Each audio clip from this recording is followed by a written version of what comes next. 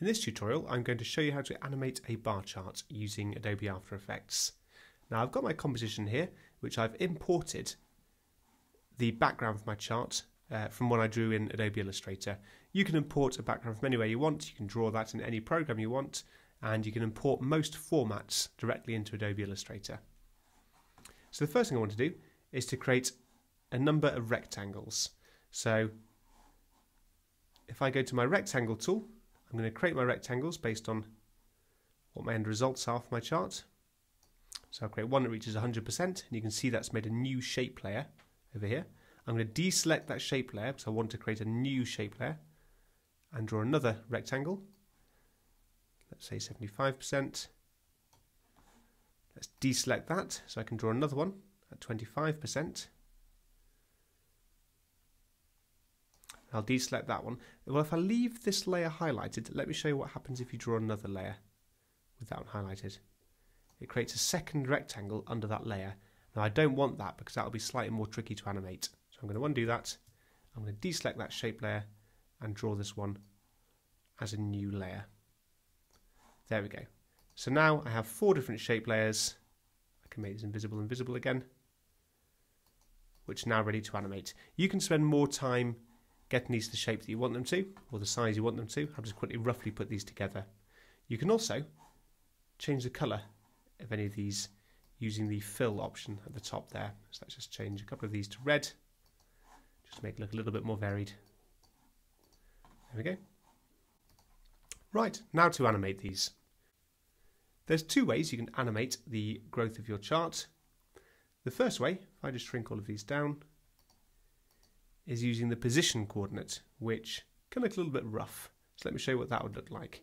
If I expand that and go to transform, so I can drag the second coordinate to move that up and down. So if it was coming into the frame, you could basically animate that like so.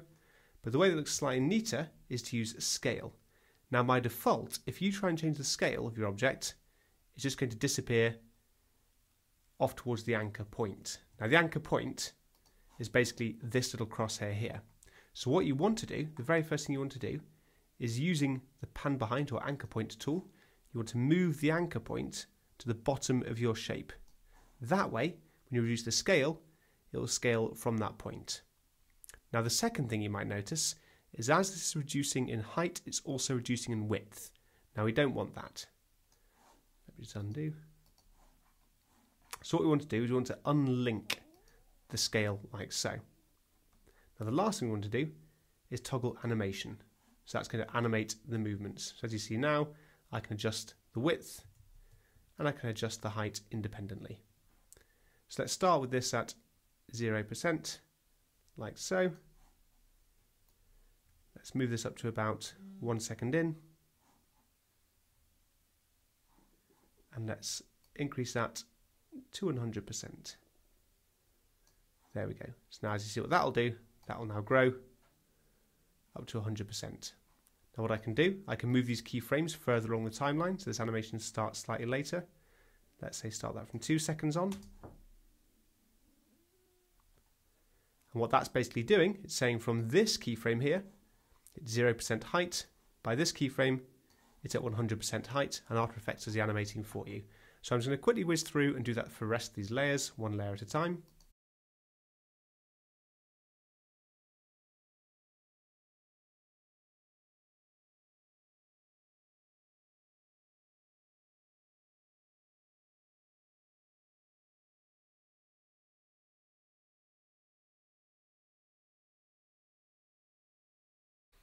There we go. So now they're all growing at roughly the same time, apart from the 4th rectangle. So what I can do, if I just minimize each of these layers, if you press the U key on the keyboard, it will show you only the keyframes which you're currently using. So it gives you a much tidier area to work with. So what I can do here, I can get each of these keyframes, highlight them both, and just move them so they start in slightly different places. So let's just adjust these all like so. So you'll start slightly after each other. So you'll see the first one will grow, then the second one, then the third, then the fourth. So let's play that and see how it looks.